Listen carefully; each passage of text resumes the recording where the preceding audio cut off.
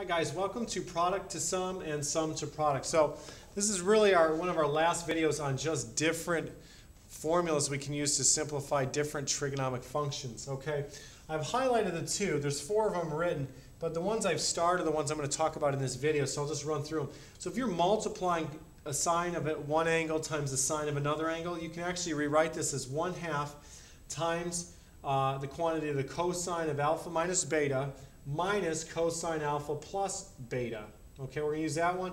And if you go down to the third one, multiplying sine alpha times cosine beta equals 1/2 times the quantity sine of alpha plus beta plus sine of alpha minus beta. So those are the two I'm going to use.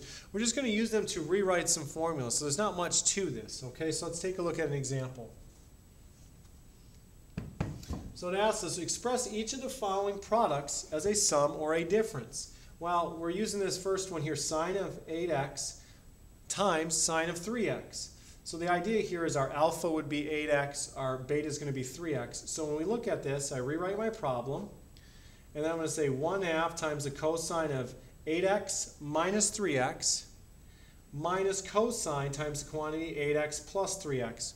And then I'll simplify what's in parentheses. So I'll have 1/2 times the cosine of 5x minus cosine of 11x, and I'll close that off. So we've gone from a product to a sum. Okay, they're equivalent. Okay. In part B, I have sine of 4x, cosine of x. So I rewrite my problem. Okay, then I go 1/2 times the sine. My alpha is 4x, my beta is x, so I have 4x plus x plus sine of 4x minus x, and I get 1/2 times the quantity sine of 5x plus sine of 3x. So again, in red, I have to simplify. Now it's important to realize we can't combine these because they have different angle measures. They're not the same, so I can't say, oh, that's sine of 8x. Okay, it doesn't work like that. So don't combine them, they're not the same angle measures. Okay, just like here, I didn't combine the 5x minus cosine of 11x to say, oh, that's negative cosine of, or cosine of negative 6x. You can't do that. They're different angle measures, so you got to leave them. All right. Now, here's the sum to product rules. There's not much to this. We got our beta, looks like it got wiped off there, beta.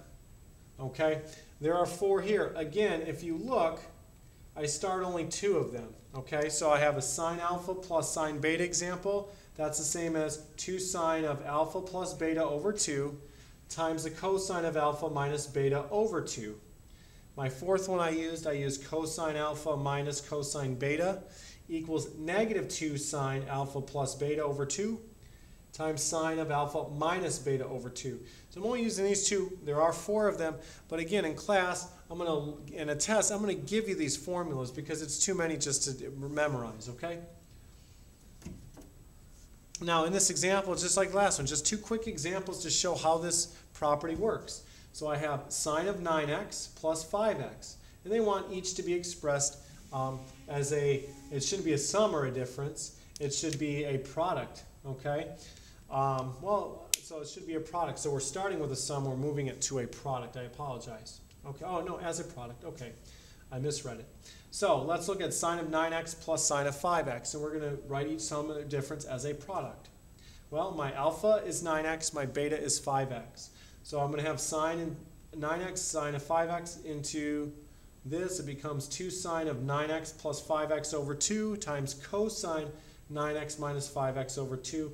Again, I'm going to simplify these fractions. So I get 2 sine of 14x over 2 times cosine of 4x over 2 becomes this, 2 sine of 7x plus, times cosine of 2x. So I just divided 14x by 2 is 7x, 4x divided by 2 is 2x. And again, we can't do anything here. So that's a sum to a product. In part B, cosine of 4x minus cosine of 3x. That's not just cosine of x. Be careful. I get negative 2 sine of 4x plus the 3x over 2 times sine of 4x minus 3x over 2. When I simplify this, I get negative 2 sine of 7x over 2 times sine x over 2. There's no simplification like we had here to divide out. These don't go in evenly, so you leave them as fractions. Okay, so that's product to sum and sum to product. Not much to that rule. If you guys have any questions or comments, let me know, and we'll see you next time.